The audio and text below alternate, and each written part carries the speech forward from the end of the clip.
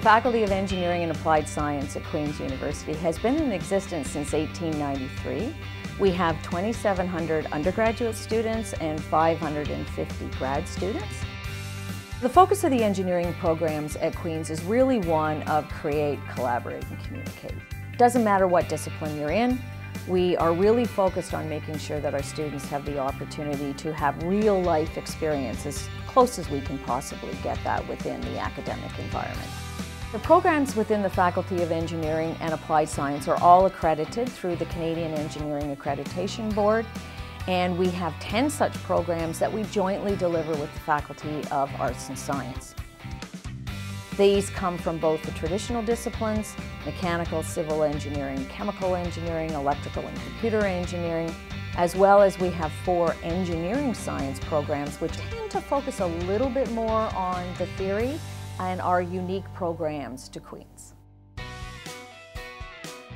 Queen's Engineering is quite unique in the way its program is structured. Students come into a common first year, but the unique thing is that they get a free choice of discipline going into their second year.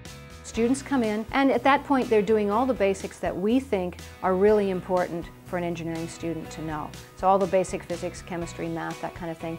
In addition, we have found from industry that what they really want is our students to also be able to communicate that information when they're out in the workplace.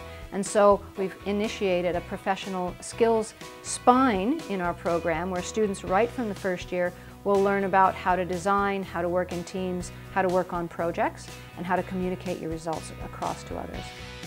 The purpose of the professional spine is to give students a chance to develop the kinds of skills they need as engineers to emulate professional practice.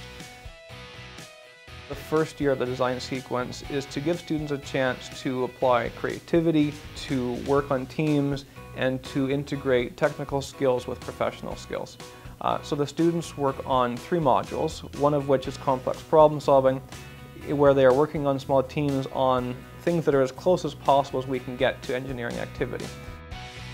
Once they've done that, in the second semester they move on to team-based design projects where they're working with clients, real clients from the local community or from on campus, and the students would work on solving problems for that client, developing the ability to communicate effectively with the client, and also developing the ability to work with realistic constraints.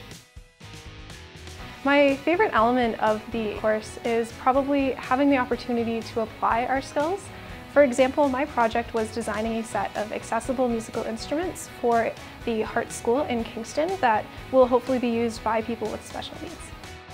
I feel that this integration and participation is so necessary towards our degree because an engineering degree is an applied degree. We need practice and we need to be able to use it in the real world once we graduate. By definition, engineering is a creation of artifacts to fulfill a need. They fix something, they correct something, they make something work. As a result, they have to have a process to do that.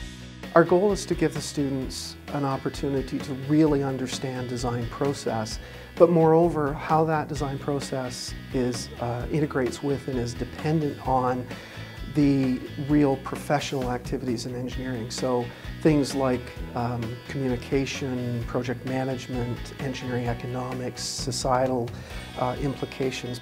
Many of our partners will say that the students they hire from our program are typically at least a year ahead of most engineering graduates they hire.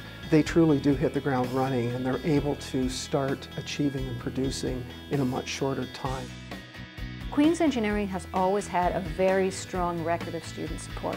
And in the last few years, we've qualified this or quantified this into our 10-point student success model. These points include everything from J-section, which is the opportunity for students to actually rewrite exams and do courses over again in winter, as well as we train some of our third-year engineers to be peer counselors for learning skills for our first-year class. So they work one-on-one with our students.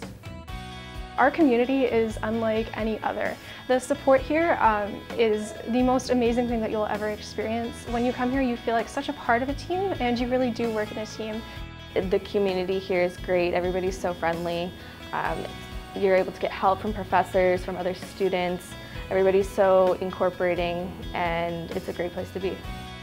We started up an Aboriginal Access to Engineering program about 3 years ago. And what we do here is we support Aboriginal students through their education, and we encourage through outreach Aboriginal students to think about engineering as a career. Queen's Engineering is very successful at graduating its students. Our graduation rate is about 91%. Our employment rate's around 94% for our students because we not only focus on giving our students a good academic background, but also a very strong basis in professional skills, which helps them really hit the ground running when they get into the workplace. Queen's University does have an academically challenging program, and it also has wonderful spirit. And so the key to success here is to collaborate. We enable it, we help it, we support it. With the spirit that's here at the university and the support systems we have, we really focus on student success.